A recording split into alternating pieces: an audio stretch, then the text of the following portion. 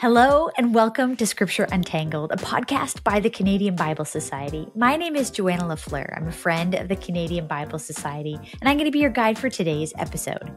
Today, we join veteran journalist Lorna Dueck as she interviews Reverend Dr. Andrew Bennett, who is Program Director at Cardus, and Reverend Dr. Andrew Stirling, who's Ambassador for the Canadian Bible Society. And this is an insightful discussion about the beliefs of Canadian Christians. In this discussion, they explore the findings from a February 2024 survey conducted by Cardus in partnership with the Angus Reid Institute and supported by the Canadian Bible Society. In this interview, the guests dive deep into the survey results and discuss key questions like, what do Canadian Christians believe about their faith, and how do they practice and live it out publicly? Cardus is a nonpartisan Canadian think tank, and for nearly 25 years, Cardus's passion has been to promote the understanding of Canadian freedom of religion and place of religion in public life. The author of the survey, Reverend Dr. Andrew Bennett, holds a PhD in politics from the University of Edinburgh and is the program director at Cardus Faith Communities. In this discussion with CBS Ambassador Reverend Dr. Stirling, you can find out more about this research, but also if you want to learn more about the guests themselves, it will be in the show notes for today's episode. So join us now as we explore these findings of how Canadians consider the Bible.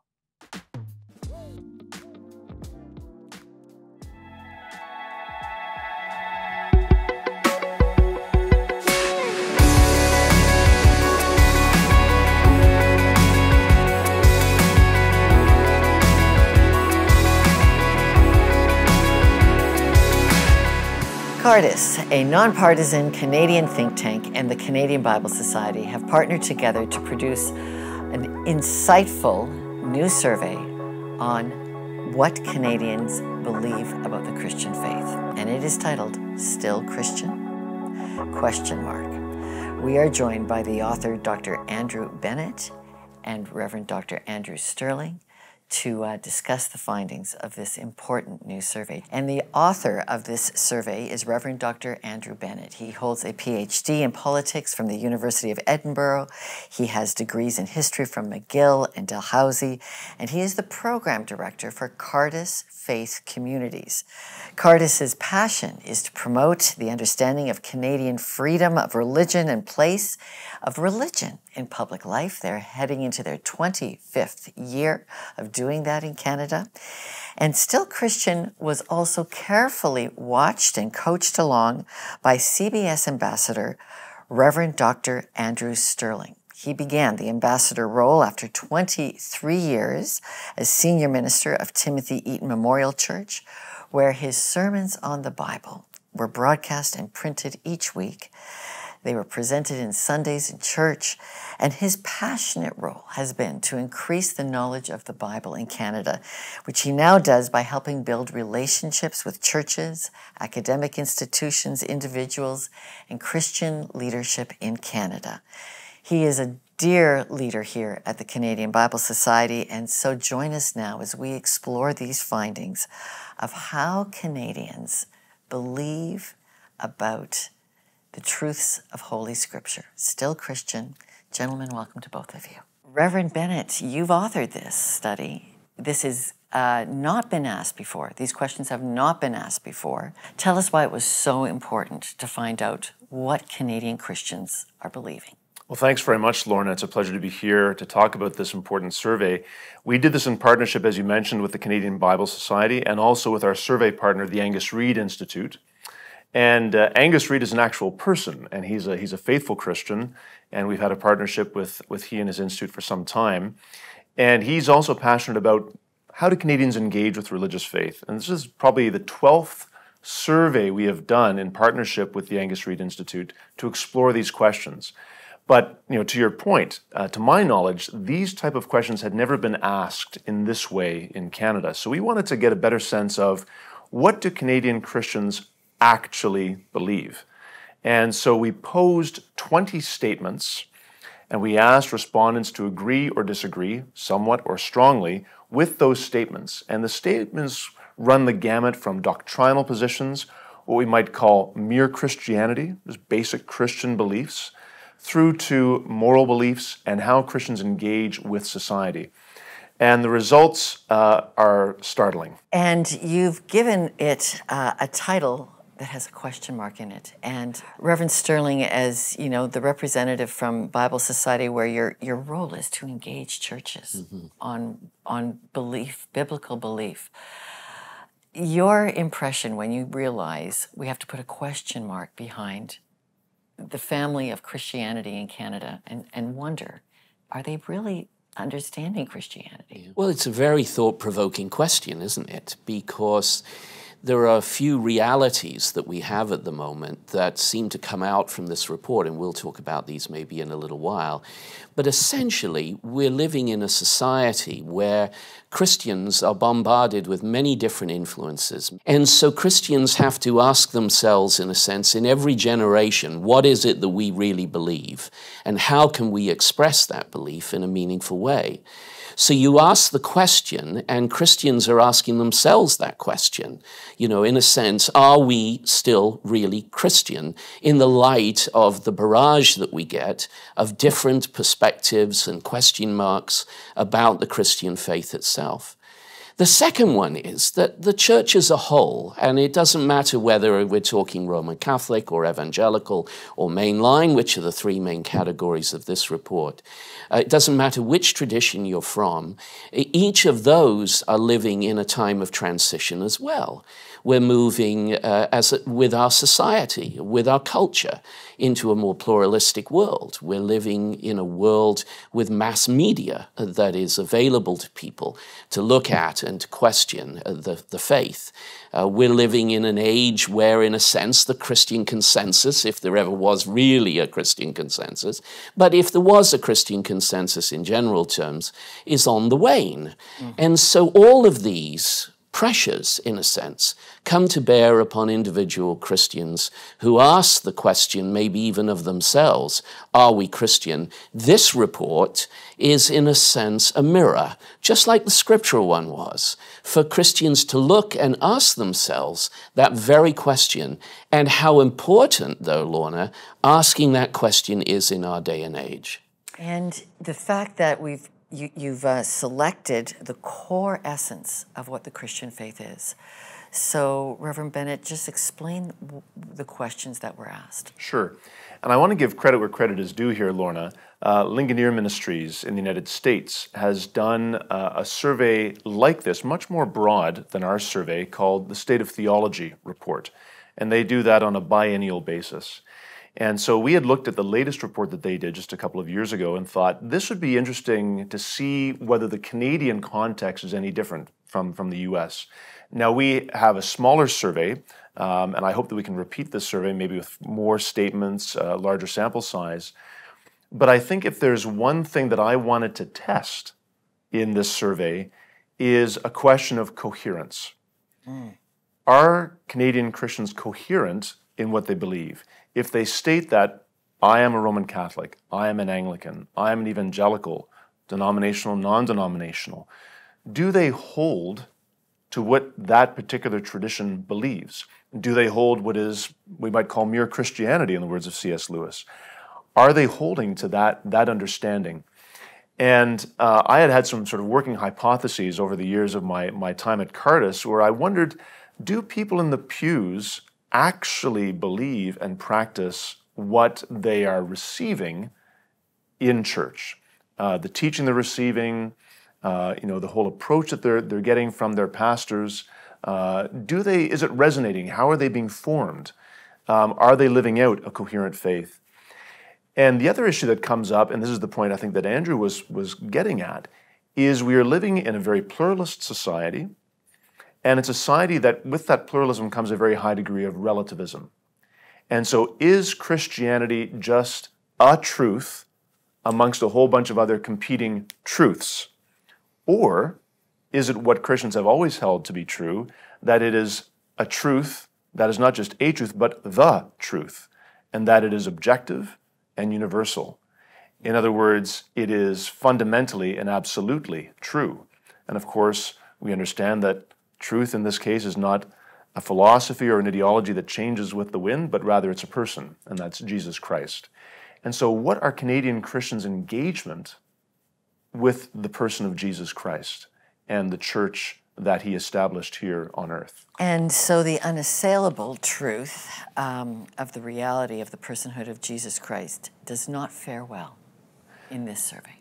I was shocked. And maybe we should just warn our audience, we're going to go through a few of these building blocks, the planks of what the Christian faith is.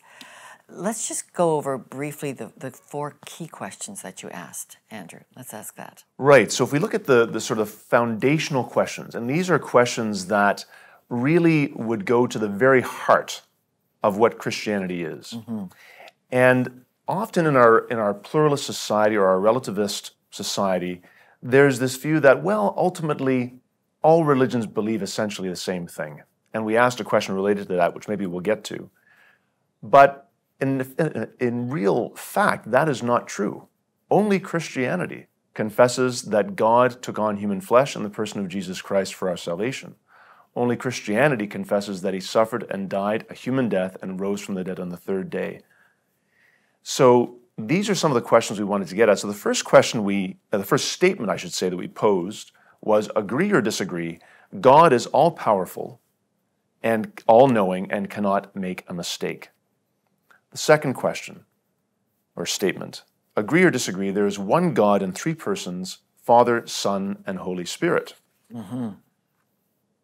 Then we asked, agree or disagree, all religions including Christianity, Judaism, and Islam are equally true. And then the question that really gets to the heart of who is Jesus Christ.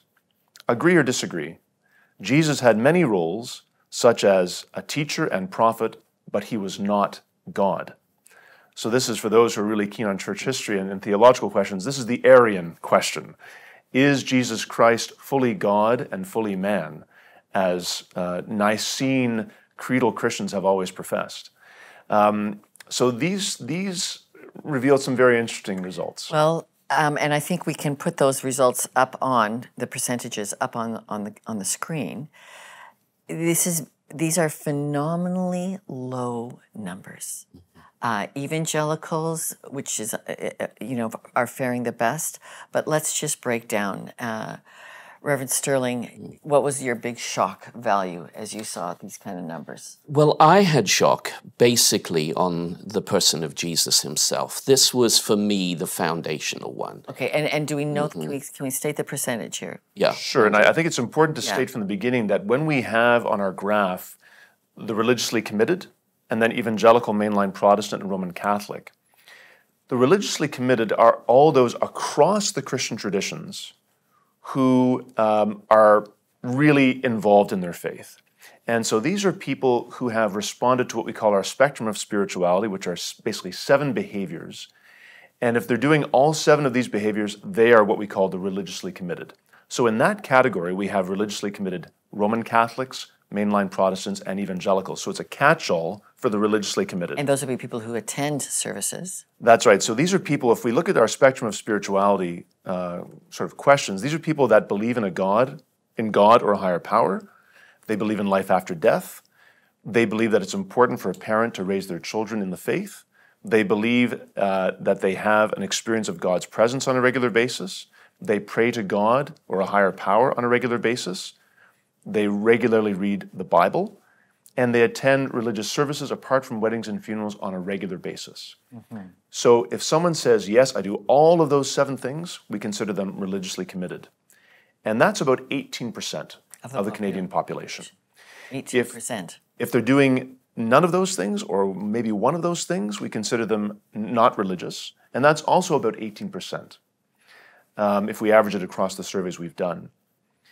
But then when we have the evangelical, the mainline Protestant, and the Roman Catholic, that captures those people who self-identify, that say, yes, I'm a mainline Protestant of some particular denomination, I'm an evangelical of some particular denomination, and I'm Roman Catholic. So they have ticked the box.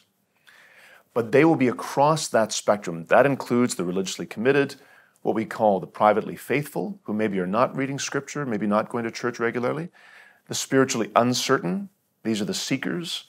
They're doing maybe 2 or 3 of those 7 things, and they're about 43% of the population. And then also the not religious, who would still call themselves mainline Protestant, Catholic, or evangelical. So when we look at that, we have to remember that the religiously committed captures all of those, but because the religiously committed are only 18% of the total number of Christians surveyed, which is around just over 1,000, the sample sizes for religiously committed Catholics, mainline, and evangelicals are fairly small. So they're not statistically really that useful. So that's something to bear in mind as we're looking at these numbers. But if we get to this question about who is Jesus Christ, thankfully, we have amongst the religiously committed, we have roughly those who say that, no, actually he is God, who would disagree with the statement that he had many roles such as teacher and prophet but was not God. We have 70% who would disagree with that. But still, that's 70% of religiously committed Christians. Mm-hmm. And Andrew, this has been very concerning. Lorna, this has been concerning of me for a long time. Sense this is not well in the Christian body in Canada. Absolutely. And let me just give you a little bit of sort of perspective here. I mean, historically, there have been questions about the person of Jesus from the very beginning. Whether or not, in fact, the real question at the beginning was whether or not he was really fully human at all, or whether he was just sort of a spiritual apparition like the Docetists, that sense that he only appeared to be a man but wasn't fully human.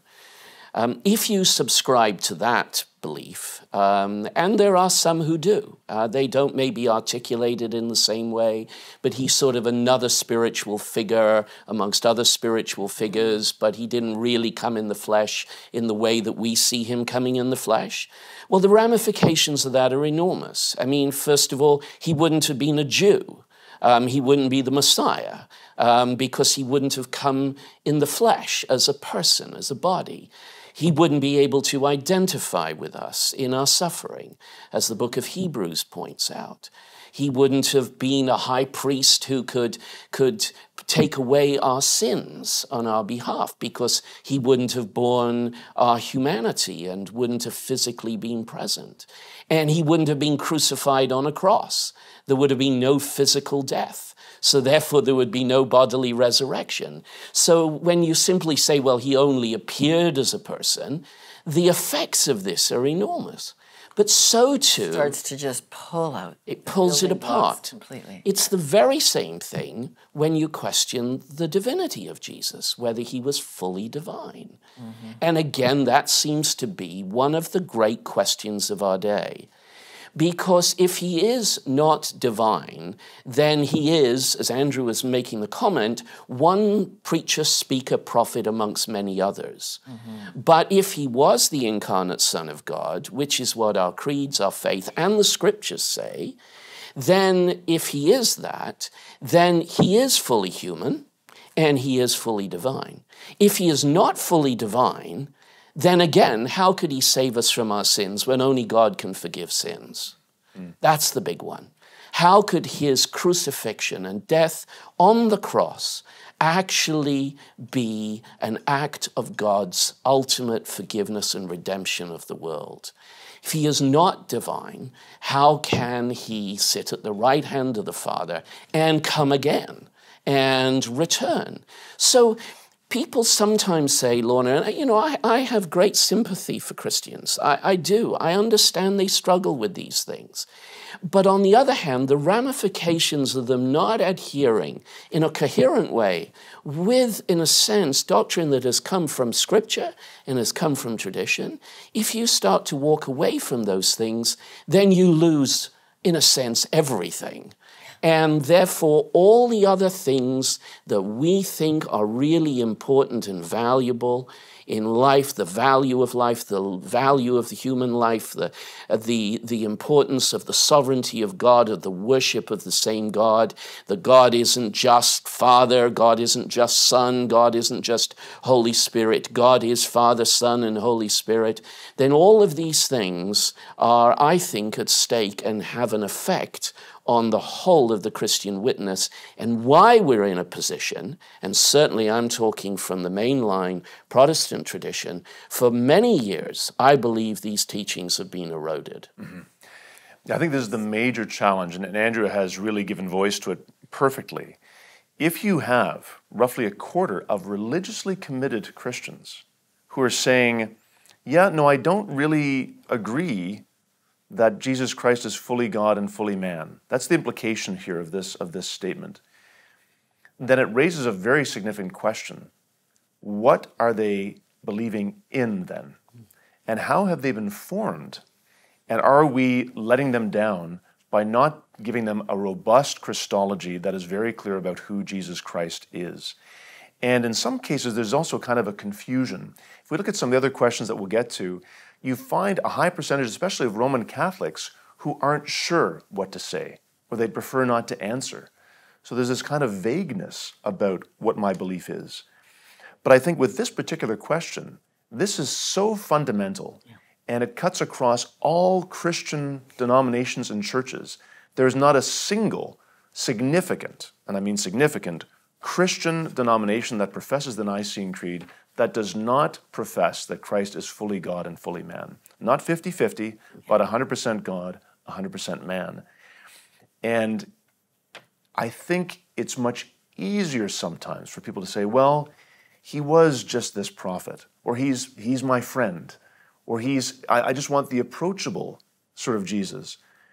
But as Bishop Robert Barron has said in one of his many sort of talks that he gives, if we look at Jesus Christ, he is this somewhat disturbing person because he is fully God and fully man, and because of that, he does certain things that challenge us.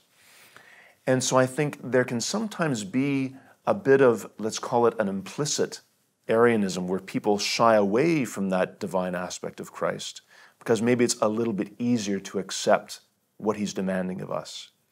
And I think this is a major challenge for the churches today.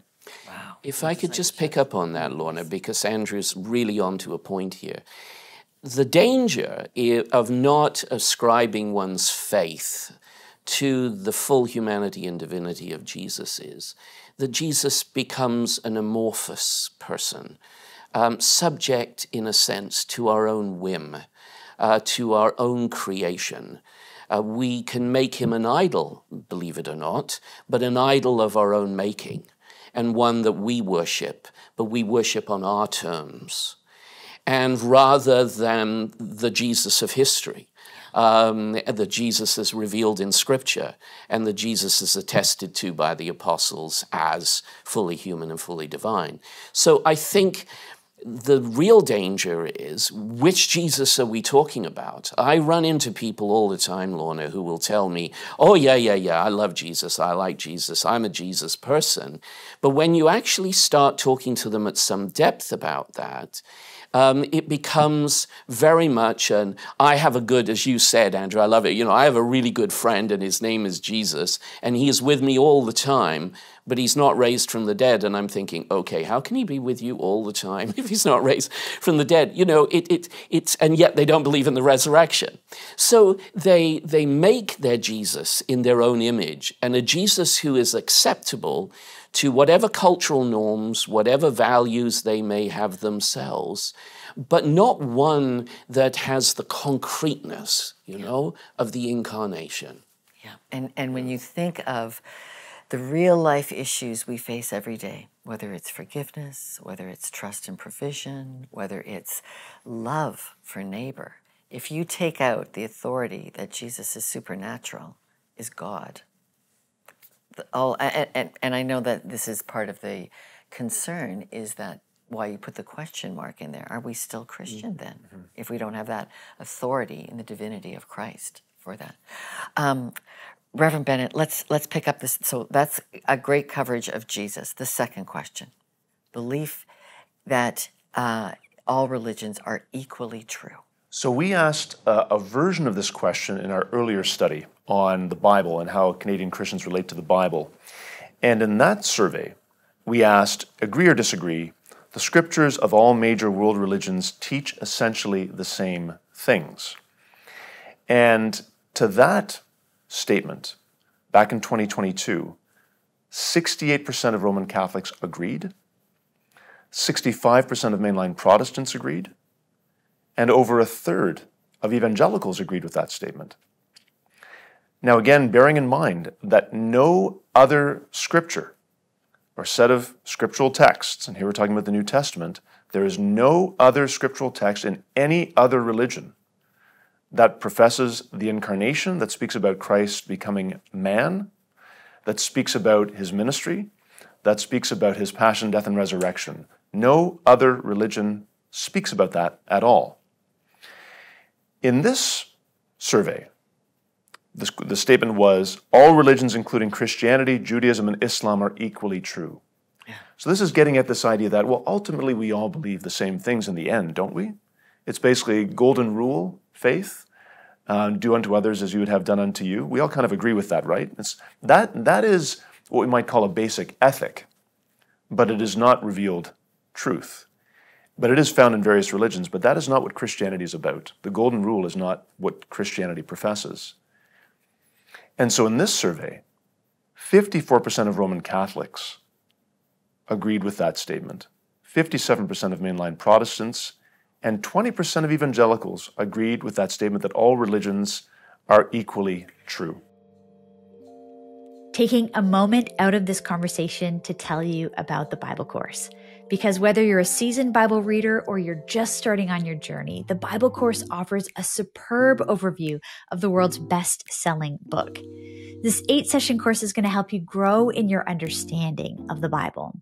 Using a unique storyline, the Bible course shows you how key events, books, and characters all fit together. It's great for in-person groups or digital gatherings. It can be used anywhere. Watch the first session for free and review the accompanying course guide. Go to biblecourse.ca to learn more. That's biblecourse.ca. And as always, the link is down in the show notes. This is so puzzling to me because the books are different, the practices are different. Reverend Stirling, what has happened? That we can have such diverse statements and yet for people to think that's all the same. Yeah. There's nothing similar in Islam and Christianity when you put together the structure of it. How can people be, what's happened here? Yeah. Well, I think there are 2 or 3 things that have happened here, Lorna. The first is, let me just say, I have been very engaged in interfaith dialogue for many years. Both have, both Andrew and I. We both have. And so we have respect for. And we have a great deal of admiration for other religious leaders of other denominations. And for me to be able to speak in a Jewish synagogue or to have friends who are Muslim imams and teachers is a perfectly wonderful thing. And the opportunity, even in those dialogues, though, to talk about Jesus, and for me to talk freely about Jesus. And ironically, I have never had any sort of rejection from any religious leaders whenever I have invoked the name of Jesus. I've never had that. And knowing what I believe of that Jesus to be, who that Jesus to be. So there is, I think, sometimes, though, Lorna, a misunderstanding amongst some Christians, and quite a significant number, that means that having that respectful dialogue implies that all the teachings are therefore equal. And while there is a commonality in certain things that you can definitely see in particularly the monotheistic religions, there is some degree of similarity. The differences are enormous, and the difference of the person of Christ is the central one. And who is this Jesus? But I think they misunderstand, and I think a lot of Christians misunderstand, and have not read perhaps the scriptures as they ought, I might say, Lorna, to be able to have that conversation with people of other faiths. The second thing is that I think the zeitgeist, the spirit of the age, is very much one that wants this form of, and the term would be syncretism. It would be trying to level everything out, so you have sort of a level playing field for everything. Now, that is neither fair or respectful of Judaism or Islam or Buddhism as it is Christianity. It is not. It reduces everything to sort of a common denominator. And it is disrespectful of history, it is disrespectful of culture, it is disrespectful of worship traditions. But it is one that is very much inculcated in the spirit of the age. You see it in the media, you see us bombarded with it. I talk to young teenagers a lot, and I know Andrew does too. Talking to young teenagers, they will immediately jump to that question as one of the first questions that they wrestle with in terms of, is everyone equal? Are we all the same? Is there nothing distinct about Christianity?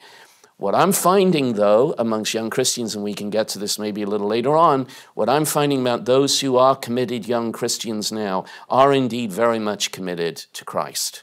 And even in their dialogue and their discussion with people of other faiths. But slightly older you get, in a sense, that's when the watering down happens and the syncretism happens, because we think that's going to bring peace and harmony and make us good citizens. There is quite a marked departure from the essentials of the faith as the Canadian population ages. And this is Andrew has really hit the nail on the head here. I think we live in a very pluralist society, increasingly more religiously diverse. Yeah. And so it's this idea, I have to be able to get along with my neighbors, my coworkers, my fellow students, maybe members of my family. So therefore, I'm just going to hold back a little bit, even talking about my faith, let alone professing it in its fullness. Because the idea within a relativistic society where all truths are equally valid, again I say truths, which is a nonsense, but truths, if I then step into that space and I say, well, no, I believe that Jesus Christ is the fullness of truth and that my Catholic Christian faith is the fullness of truth, and it's not just the fullness of truth for me, it's the fullness of truth for you. Well, that gets received, I think people perceive it as somehow violent, like you're being violent to someone else's view. But in my experience, like Andrew's, when I engage with people who are also religious, faithfully religious from other religious traditions, they want you as a Christian to be authentic. They want to know what you believe. Yeah. And there's a well-known story that's, I think, circulated in the Orthodox world a little bit about Dr. Peter Butenev, who I think he still teaches at St. Vladimir's Orthodox Seminary in New York, just outside of New York City, near Yonkers. And he was invited to go into a synagogue in Manhattan as part of a series they were having on different faiths. And so he was invited to go in as an Orthodox Christian to speak about his faith.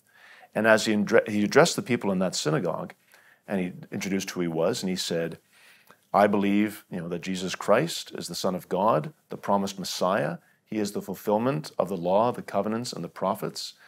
And I believe that to be objectively and universally true, and I believe it to be true for all of you. To a sea of Jewish faces. And then he began to unpack that. And then he said that afterwards the reaction was the people of that Jewish community came up to him and said, thank you. Thank you for telling us what you believe. We've had Christians who have come in here before, we had no idea what they believed. But you've been honest with us. Yes. And so, as to Andrew's point, when you are honest about what you believe as a Christian, you are showing respect not only for what you believe and to have an integrity in that and an authenticity, but you're respecting the people you're talking to. Absolutely. But I think what's happened is I read the survey results. I felt like this is what happens when we are so religiously phobic. Like we are afraid to actually put on the table because we've put the value of wanting to be a loving, kind person ahead of who we actually are shaped as Christians. Lorna, to that effect, I mean, another example was when I was involved in dialogue with the Jewish community on behalf of the United Church of Canada. And it was a very, very good engagement that we had. And I remember a rabbi friend of mine who was part of the discussion, even though we were forming our statement on Christian-Jewish relationships. We invited a rabbi to participate.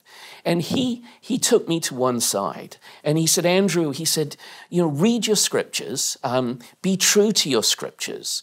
Look at the book of Romans, Rabbi's telling yes, you, look at the he book said, of he said to me, you look at the book of Romans. You tell me what you actually really believe about the inviolability of the covenant of God with Israel and things of this nature. And he said, don't water it down to try and please me. I'm okay. I can take it. If you want to quote the Apostle Paul to me, I am fine with that, right? I can deal with the book of Romans. I can go home and read it again on my own, said Roy. It was beautiful. And he said, but don't dither around and try and say things that you don't mean. Because we've had people over the years throughout history have told us what they don't really believe and mean. And then they put us in gas chambers. Wow. And these types of conversations, these honest types of conversations, are what is going to enable our pluralism within society to be truly rich and a vibrant sort of pluralism where you can agree to differ on things. I had a very similar experience with an Orthodox rabbi friend of mine, and we were having a beer together. Beer is almost always kosher for the watchers here. Good to know. And so we sat down and he asked me a very interesting question. It was close to Christmas, and he said, so tell me, who is John the Baptist? And I thought, how do I answer an Orthodox rabbi who knows the scriptures? How do I answer that question? And so I thought about it for a minute, and I said, well, John the Baptist is the greatest and last of the prophets. And he said, oh, I've never heard that before. And I said, if you think about what the prophet Isaiah speaks about, a voice crying in the wilderness, prepare the way of the Lord, that's how we understand John the Baptist. And he said, oh, that's so interesting. And that led to a wonderful conversation about the understanding of prophecy in Judaism and Christianity. And so those types of conversations, where you get down to the meat of what you actually believe, are the ones where the Holy Spirit is most fully present, not where we dither about what we believe and we display or we evince a lack of honesty or integrity, because people can see that very quickly. Let's touch on, this is a difficult one if we were trying to work on the good neighbor thing, which seems to be having shaped Canadian Christians of not wanting to bump up against any edges that I might be different, my beliefs might be different. This is on the moral teachings now, that the Christians' moral teachings should evolve with society's attitudes. This was a key question in the survey. And there is not a high adherence that Christian moral teachings should be a static thing. This is also, again, very concerning. It's this idea that somehow moral teachings can be divorced from what you believe in your Christian faith. So our moral teachings do not exist as something separate from the Holy Scriptures or from tradition. If you believe in the incarnation, that God took on human flesh in the person of Jesus Christ, and if you believe in the resurrection, that necessarily means you're going to advance and adhere to certain moral teachings. But I think one of the biggest challenges, again, it comes back to relativism and our pluralist society, is that we need to be nice. And so if society is going in one direction, we need to kind of go along with that in order to be charitable and kind and so forth. And so when you look at teachings, for example, especially let's say around euthanasia, where the understanding of dignity, which is our human dignity, is found through the incarnation. We have human dignity because we have the image and likeness of God impressed upon us. But then when society disorders that understanding of dignity, that you can somehow lose your dignity, and if you lose your dignity because your external propriety is somehow lacking in your eyes, then you can be killed. And I think for a lot of Christian denominations, they think, well, maybe we need to be more understanding and we need to be more caring about end of life and so forth, and maybe if this is now legal in the country, we need to kind of go along with it. And so these are very difficult challenges. But I think at the root of it is we need to be able to help people in the pews connect the dots.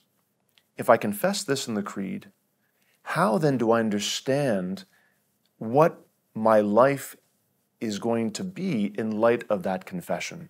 How am I going to relate to the struggles, the pains, the sufferings, the joys, the hopes that I have in my life if I can't look back and understand that they are informed by my Christian belief?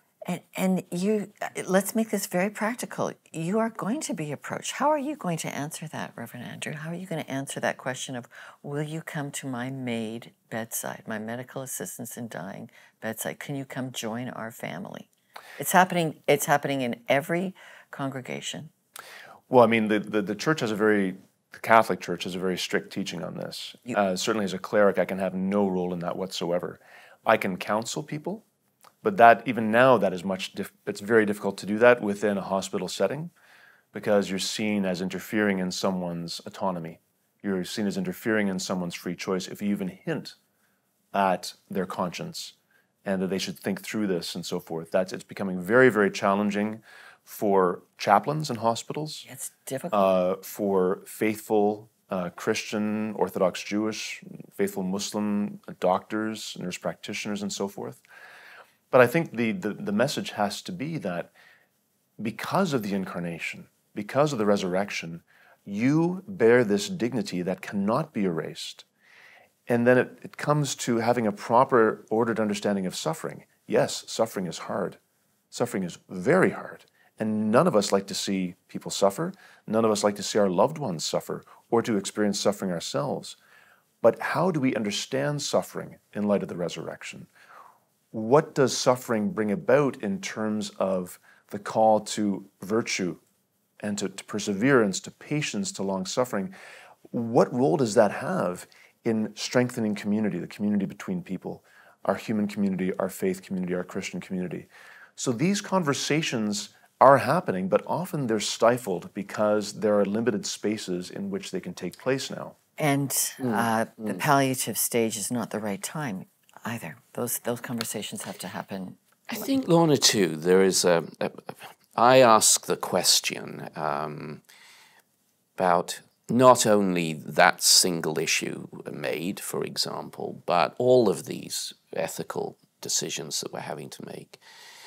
What should the Christian approach be, and what informs the Christian in the decisions that they have to make? Because let's face it, a lot of these are like being faced with the Scylla and Charybdis. I mean, you're torn on both sides. You're torn by the desire to be compassionate and, in a sense, the spirit of the age saying, that is the compassionate thing to do, is to end the suffering of others. That's what you're supposed to do. For me, essential to all of this is the way that we do our theological reasoning and our moral reasoning born out of that.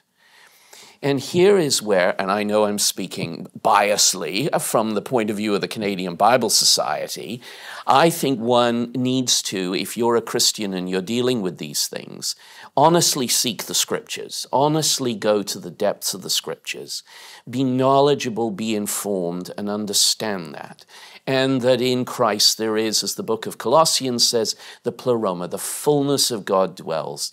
So go, in a sense, to this very God. But that also brings up another dimension, not only the Scriptures, but also, and comes out in this, the importance of prayer and the personal, and I'm stressing that, the personal power of the Holy Spirit guiding us and strengthening us.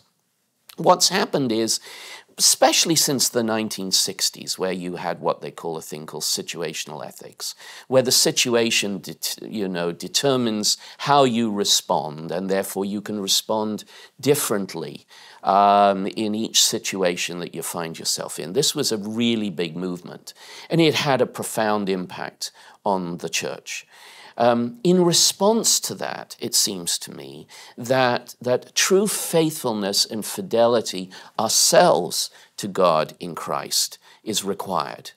that in our moral reasoning and in our thinking, there is a place for Scripture, there is a place for prayer and deep devotion, and honestly seeking the guidance of the Holy Spirit, the redemptive power of the Holy Spirit to in fact move our hearts and our minds in how we actually operate.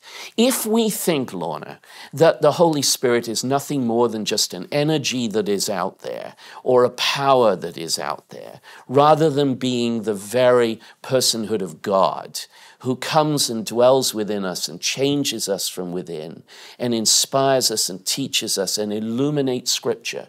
If we don't believe in that personal Holy Spirit, then again, we're just left with this very facile situational ethic where we just kind of reason our way through it on our own and then make that decision rather than seeking the will and the hand of God. Mm-hmm. I think historically also, Lorna, if we look at this question, that somehow Christian moral teaching should change or evolve with society's attitudes, if that had been the case in the first few centuries of the Church's history, then would we have just gone along with what Romans were doing, exposing their children on the hillside, treating their slaves abominably? The Church said, no, this is what is the truth about the human person.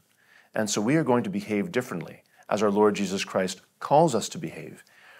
And so I wonder if these numbers would be different if, over the last number of decades, churches across the country had been, dare I say it, a bit more courageous in challenging some of the directions that our institutions, our public institutions, have been taking, being more courageous in establishing more centers for palliative care, more centers that bring a Christian understanding to health care. Would these numbers be different if we were very upfront in presenting a different understanding of the human person from what secular society is promoting? And I think now there's really, if there's one thing we can learn from these numbers, now is the moment for the churches in this country to take an even stronger stand in offering a different approach, an approach that is infused with Christian tradition, with what our Lord would have us do, and to do it in a way that responds to the needs of the people. And I think, again, these numbers offer us an opportunity for reflection on those questions. Thank you. I think we should close at this moment, Reverend Stirling, with this is the role of the Bible Society, is to bring the truth of the Scripture into where we live in this day. Mm-hmm. What are the marching orders, do you think, from the results of this study? Well, there are two or three key ones for me, Lorna. I actually still believe, and maybe I'm a dinosaur or something, but I still believe in the efficacy of preaching and proclamation. And one of the things that we are doing with the Canadian Bible Society is working with pastors and preachers across the country, coast to coast to coast, in working on how to preach more biblically. I think, let's be honest, Christians are not exposed for very long on a weekly basis to the hearing of the word. And many of them reduce their knowledge of the word to what they hear and see within the context of worship. And so I've been saying for a long time, and the Bible Society is with me on this. Yes, and we have the study, the results. The study, we have the results for preachers to preach more biblically in order that people might actually know what the Scriptures actually says and to proclaim it with passion. So we're doing that with the Canadian Bible Society. The other thing that we're doing with the Bible Society is really reaching out to those who are at times on the periphery of the church or might not be part of the main focus. And I'm speaking here about two groups. One are new Christians, and the other ones who are Christians who have come from foreign lands where they have had to fight and live and struggle for their identity of their faith, have faced persecution for that very faith. And we are putting Bibles in their hands. We're doing everything in our power to make the Scriptures available to people.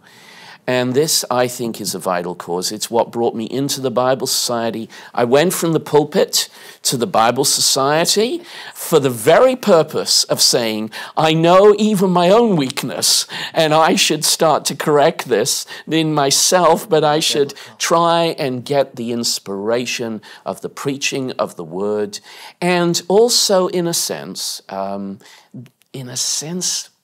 this is a little bit of an indictment on the catechetical work of the church, the teaching of the church. Maybe we haven't done our best.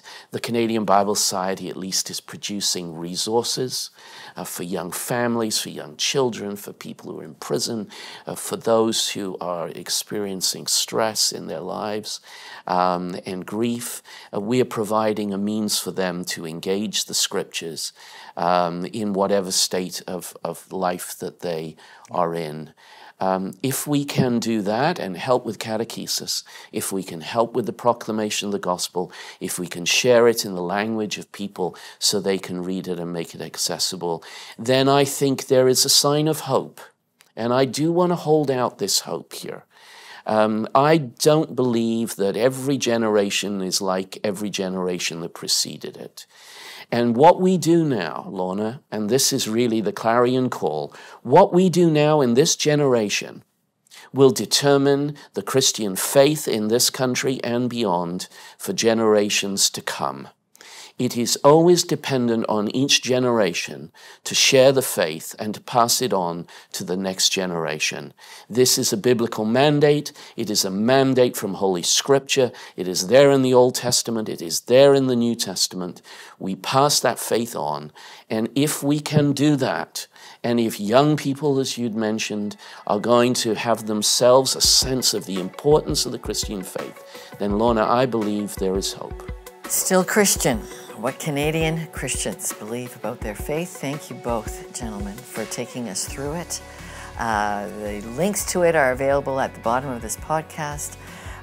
They are a clarion call, as you say, to be people of the Bible who believe it fully. Thank you both. Thank you. Thank you,